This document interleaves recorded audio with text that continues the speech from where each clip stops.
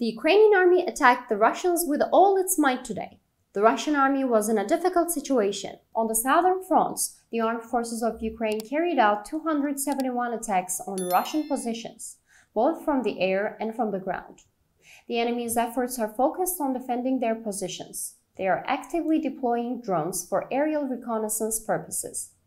On the other hand, the Ukrainian army deftly destroyed 2 drone spies, destroying all the photo and video footage they collected. The enemy is trying to improve troop supply logistics, for example, by increasing pontoon crossings over the Dnipro and Inholets rivers.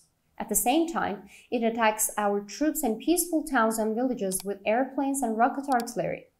The Russian army carried out 30 airstrikes and 1 missile strike on Ukrainian positions, and 4 R-27 missile airstrikes on aircraft.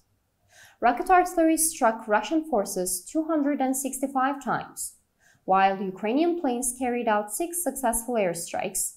These attacks targeted Russian multi-barrel rocket systems, areas where Russian military personnel and equipment were gathered, and pontoon crossings near Nova Kakhovka.